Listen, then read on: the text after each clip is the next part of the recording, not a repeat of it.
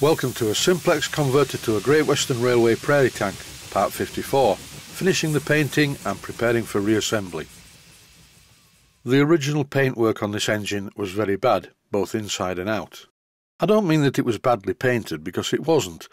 The problem was that the paint was damaged and it was also very oily, greasy and dirty. Repainting the chassis like this using a paintbrush is taking a long time, especially since I have to do it often, very awkwardly, so the camera can see what I'm doing. If I just got on with the job, all you would see on the video would be shots of my arms, shoulders and back. This painting has reached a stage where I need to just get on with it and forget the camera. So for the rest of this series there won't be any more painting of the chassis. You'll see the painting of the superstructure, but that will be sprayed, and nearer to the end of the series. Back onto the chassis painting job. I'm a bit puzzled why this red paint takes so many coats to cover. This is a new tin that's just arrived from Blackgate's Engineering, and it's the same stuff that I used to paint the buffer stocks on my Sterling single. I remember that it took 3 coats before the finish became very homogeneous and solid. By the way, I don't recommend painting the inside of the frames a different colour to the outside. It's much easier to paint the entire thing in one colour, and the colour would be black. One problem I'm having is that the lighting in my kitchen, which is a softbox with 3 bulbs in it, is nowhere near as good as all the lighting I have in the workshop over the bench. At the end of this video I'm going to show some clips from episode 1, and it actually looks alright on the bench in the workshop with a lot of light, but really it wasn't okay, it was terrible. Some viewers may be wondering, why do I have a yellow submarine in the shot? Well, this is my Neptune yellow submarine, and at the moment I'm doing some work on it. It has a lead-acid battery inside it, and I'm going to dispose of that because it's completely flat. And there are some other small jobs to do on it. It's a great thing and it works very well.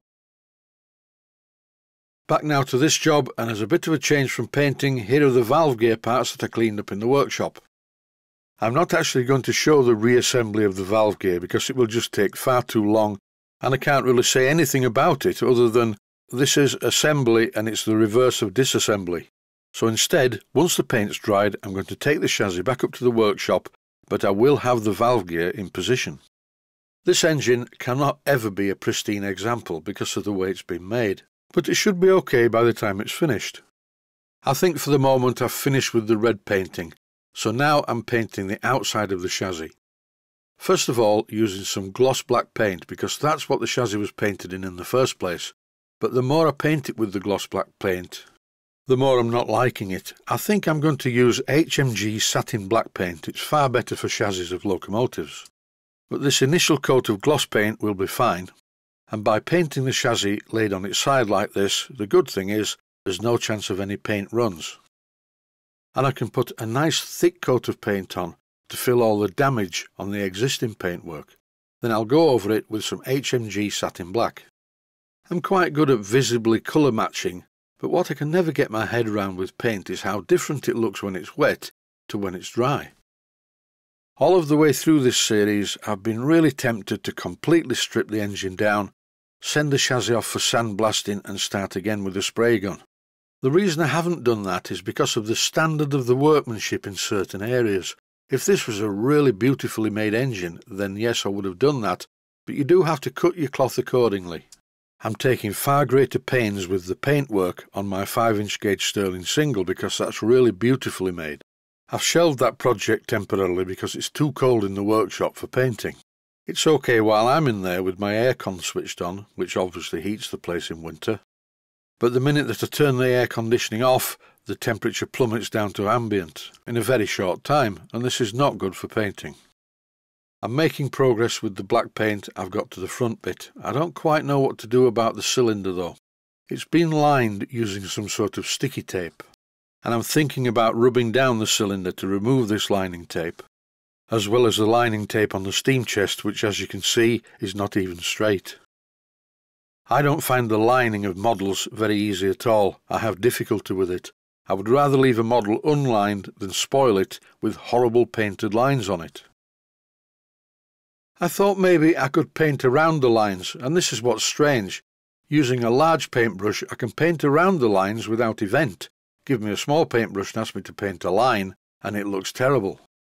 This attempt didn't look very good, so after the painting I removed it using a cloth. Here's a wide shot of my kitchen table, and as you can see, it's not looking too good. The table, that is. The chassis is looking better than it did. This is a clip from part 1 before I'd done anything at the chassis. The problem is the lighting's really good, so it looks a lot better than it is. It's only when I go in close like this that you can see how horrible it was. This was how I first received the engine. Both of the steam chest covers had been removed to allow access to the small bolts that hold the smokebox saddle in place. I cleaned up the original covers and refitted them to test the engine, but I am going to have to remove them to refit the smokebox saddle. Mechanically, in certain areas it's still not too good. If you look at this clip, it shows the amount of play in the small end. The good news is that the valve gear is fully serviceable and doesn't require any more attention other than cleaning it up, unlike the crank pin, which was originally loose, but I've now fixed this. And I also fixed this leak from the oil pump to the cylinder. Lack of lubrication is the very last thing that you want. And that concludes this episode. I'd just like to say, as I always do, stay healthy, thanks for watching, and I hope you found it useful. Please take the time to visit my Mainsteam Models website and click on the section of the website that says Video Playlists. And by doing that, you can find other videos that you may like to watch. And by using the playlists, you can actually watch the videos back to back.